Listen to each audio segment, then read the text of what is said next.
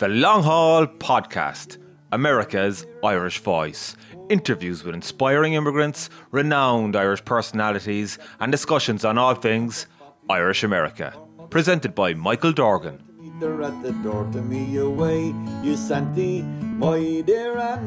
New York play Leitrim in the opening round of the Connacht Senior Football Championship Saturday, with the Exiles looking for their first ever win in the competition, having first entered the tournament back in 1999. Excitement is building in the Big Apple, with many pundits believing this is the strongest New York panel in a number of years, with new additions this year including Wharton and Gavin from Kerry, Eoghan Kerin from Galway, Maher from Tipperary and Shane Carthy from Dublin, who is commuting from Boston to hook up with the squad. Odds on New York pulling off the upset have been slashed from 13-2 into as low as 9-4 with Boyle Sports. One negative for the panel is that they have not played any competitive or challenge games ahead of Saturday, whereas Leitrim have just finished off a full schedule of Division 4 league games. In this podcast, I interviewed Niall Madine, who has been one of the top forwards in the county in recent years. Niall has played at inter-county level for County Down and plays with Kerry, New York here, and also drafts up to Brooklyn Shamrocks. Stay tuned for more interviews later today with Shane Carthy and New York manager Johnny McGeaney. How's preparations been going so far? Yeah, it's been going good. Look, we've been training very hard.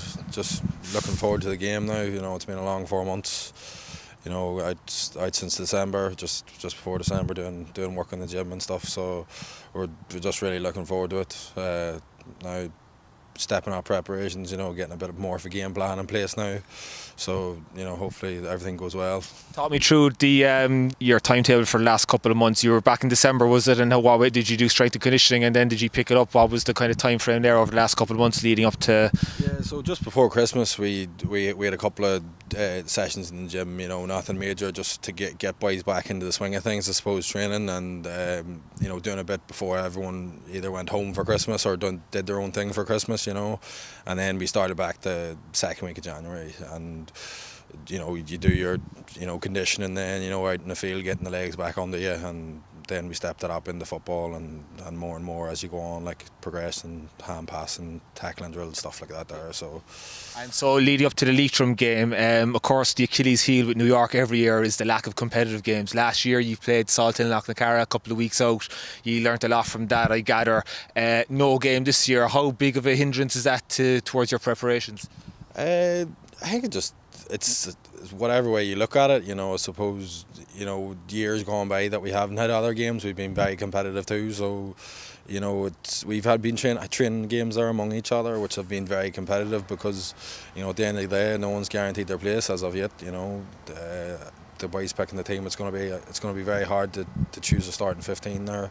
You know, everyone's champing at the bit, but you know, obviously the game last year did help us a lot, and we learnt a lot off it. But you know, it's the same thing this year, just unfortunately we didn't have that game this year, but you know. And it's all been in-house games. Do you play like every Sunday morning? Is it the A versus B kind of a thing? Is that where you're getting your games from over the last couple of months? We play games there on a Sunday, but it's not always A versus B, because it is, as I say, it is very competitive for places this year. So, you know, you could be in this team one week and then the other team the next week. You know, it's just getting a look at different boys in different positions, I suppose. You know, at the end of the day, it's whatever the management want. But you know, the games have been very competitive, like, and everyone's really going for it, like. So last year was almost a reset in New York with Johnny McGeaney coming in. You got that game last year, the Tailteann Cup last year as well.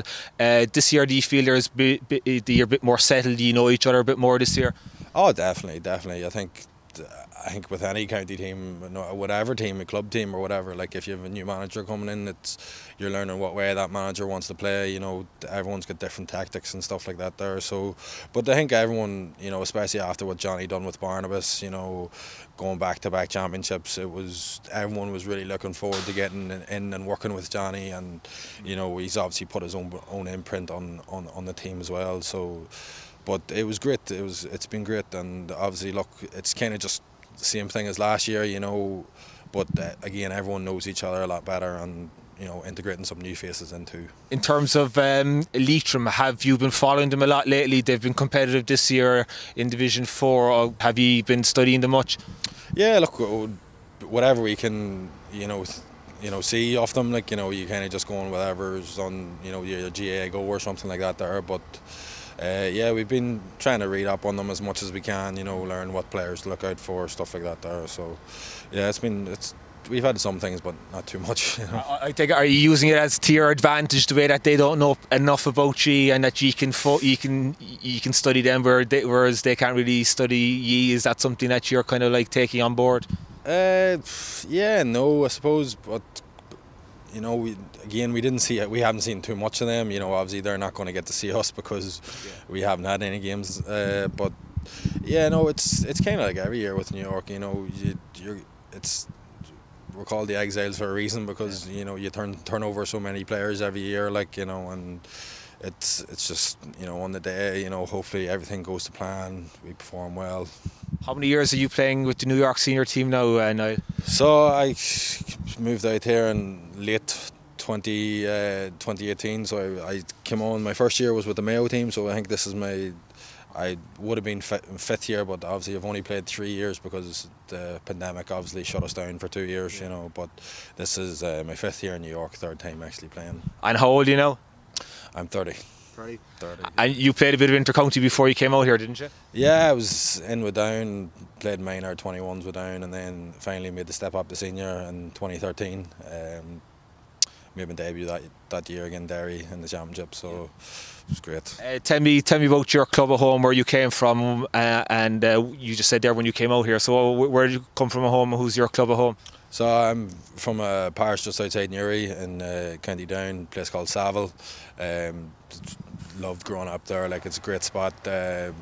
Actually, my mother is from there. My father is a blow-in to the area, but yeah, no, it was great. I live right beside my cousins and everything, so yeah, played there all through underage, and my dad was involved actually with the underage teams for 10 years, and basically took me all the way to under 10 level, and then after that there was 12s, 13s, 14s, whatever, so it's a big club, very big development actually, very good facilities for the club as well, but we'd also be a big handball club too as well. Right, so okay. Did you play with that yourself?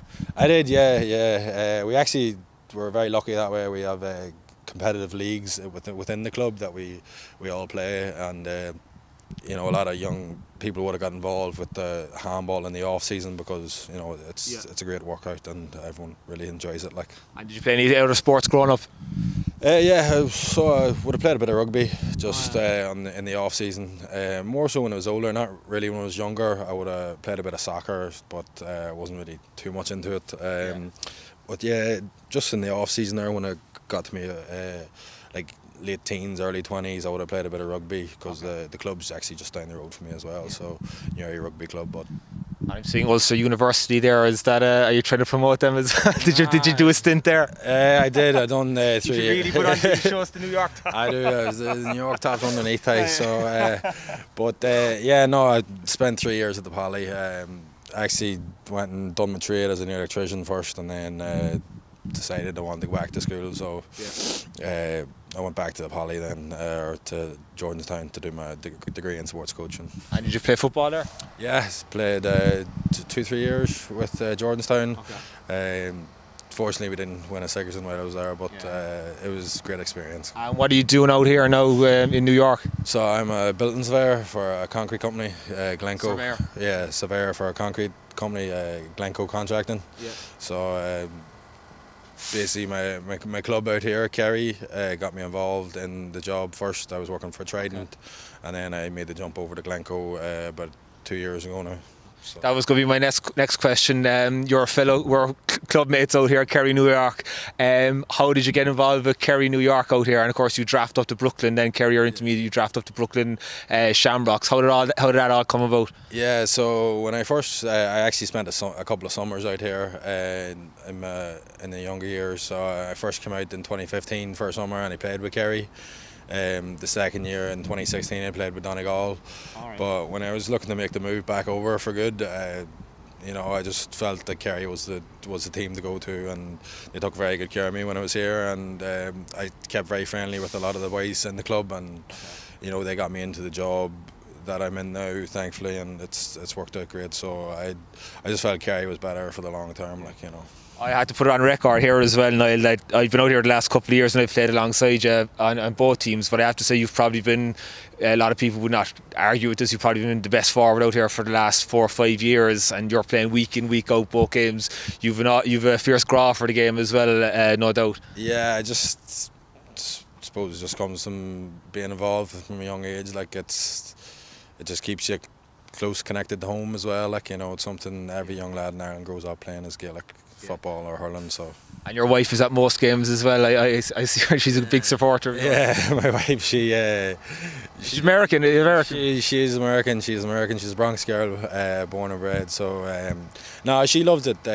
She actually tried it out for a while, and she enjoyed it. But she said she likes it better in the stands. Yeah. So, but yeah, no, she's there every game. Rain, hail or snow, she's there, and she loves the environment over here at Gaelic Park. You know, coming over on a Saturday or Sunday, and you know, having a couple of drinks afterwards is always a good time. And she's actually got to meet a few people that, you know, she's very friendly with now and stuff because of the Gaelic, you know. And are you living in Woodlawn here? Yeah, I'm living in Woodlawn there. Big Irish contingent there. Oh, massive. So yeah, once I moved out here, I went straight to Woodlawn. It was where it was comfortable. As you said, it's a home away from home for a lot of Irish Americans out here and Irish. So yeah, it's just great. Myself and Maria moved in together just before the pandemic, so it's been great. She loves it over there. It's very close to her family too. So. As I just said, you've been consistently the best over the last couple of years, one of the best. You've won Player of the Year last year with both Brooklyn and Kerry, just putting that on record. Like, so, but it seems you take it on your stride. Yeah, it's just fucking. I love the game, you know. So it's. Look, obviously Kerry haven't been a team that used to be this last couple of years. So, but you know, hopefully with a new year, it'll be a new team, and hopefully big things will happen this year. Just getting back into the game against Leitrim, how big of a boost will it be to New York here to get that first win? Haven't won since we debuted in 1999. Very close last year against Sligo. I think Leitrim drew them in Talton Cup. Certainly in with a big shout against Leitrim. How big of a boost will it be, and how important will it be if New York can get over the line? Oh, it'd be massive. You know, it's what.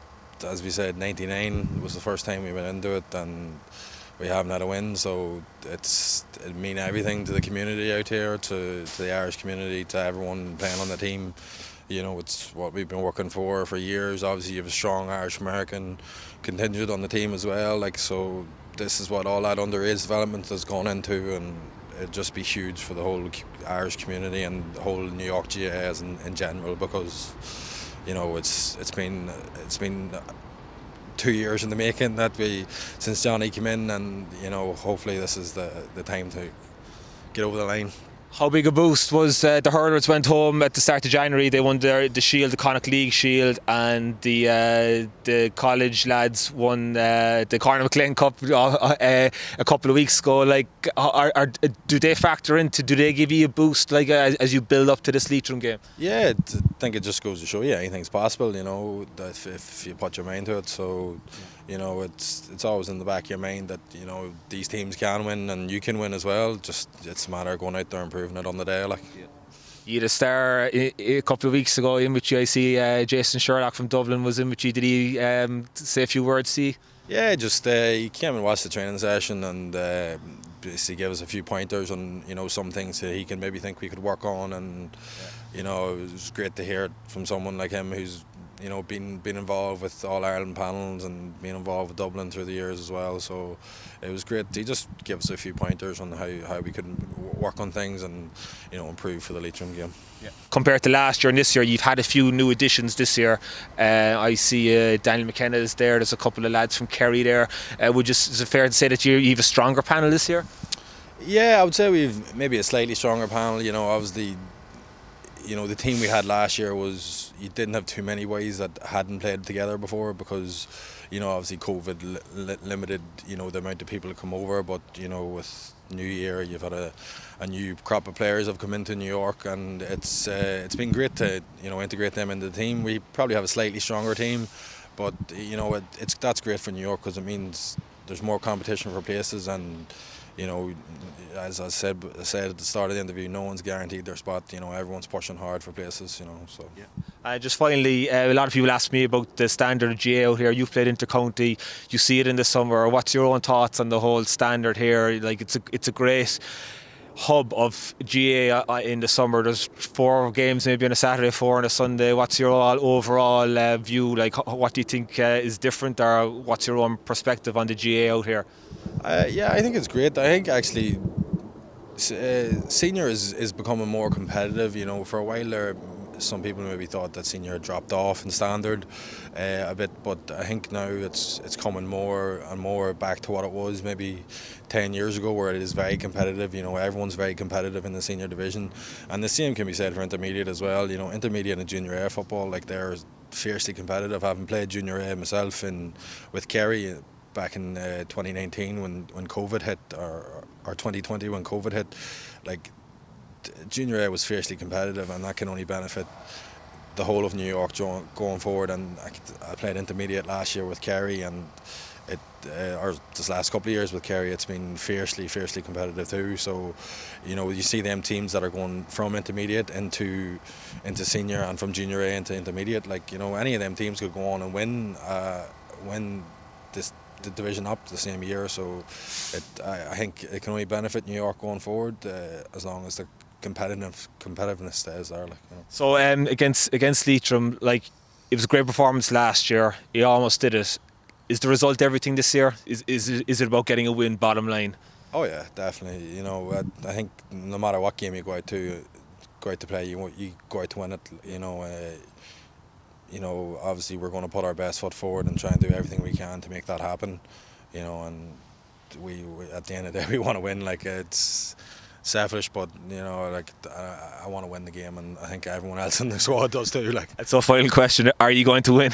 Yeah, hopefully. You know, hoping all goes well on the day. But yeah, hopefully. All right, thanks very much. Appreciate it. Oh, you New York girls, can you dance the polka? Stay tuned for interviews with Shane Carthy and New York manager Johnny McGuinney, which will be released later today. And don't forget to keep an eye on thelonghaulpodcast.com for a full match report on Saturday's game. And when we got inside the house, the drinks were passed around. The liquor was so awful strong, my head went round and round. To me away, you Santy, my dear Annie. Oh, you New York girls, can you dance the polka to me way, you Santy, my dear Annie. Oh, you New York girls, can you dance the polka?